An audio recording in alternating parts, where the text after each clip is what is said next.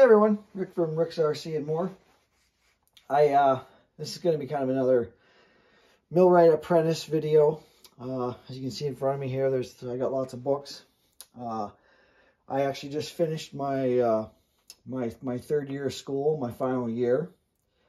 So I got my hours in. I just need to get my paperwork pushed through and do my my qualifications exam. And I'll be licensed. I just kind of given a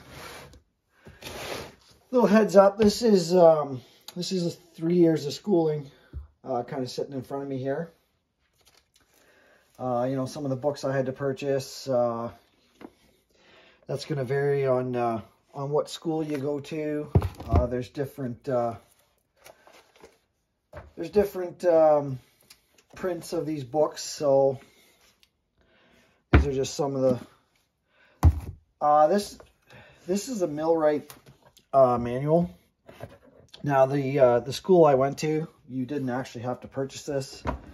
It basically just comes wrapped, and you need to buy a binder for it.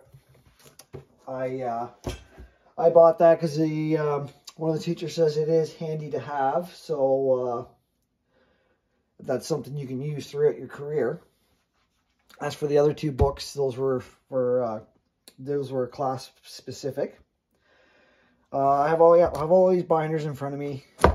These are all handouts, smaller booklets, and I've kind of mixed stuff up just to give everybody kind of a rough idea what you're going to need for binders when you do start school.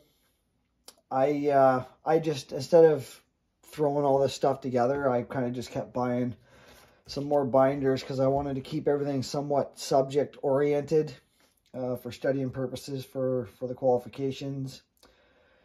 Third level, I didn't do a video on this. This was the school I went to. This was your third level shop project.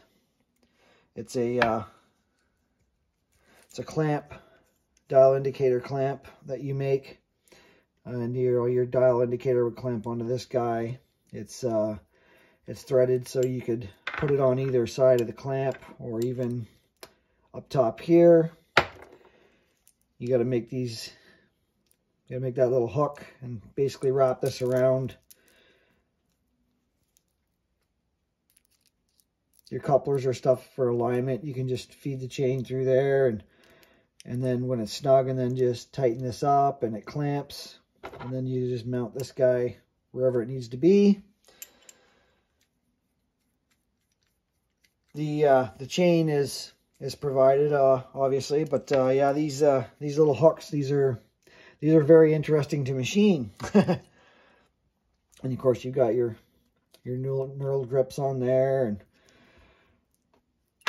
your holes you got to drill, tap, etc. Anyway, just a quick little video here, just to kind of give everybody a heads up if you're wanting to go through to be a millwright. And depending on where you are, I'm in Ontario, Canada. It's going to differ for everybody.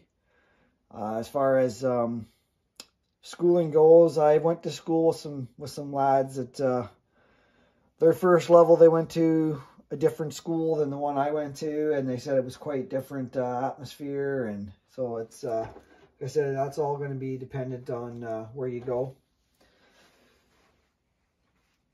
So yeah, just a quick little video. Your third level, the school I went to, you got into pneumatics, hydraulics, and you know, a lot more theory, a lot of math, a lot of formulas.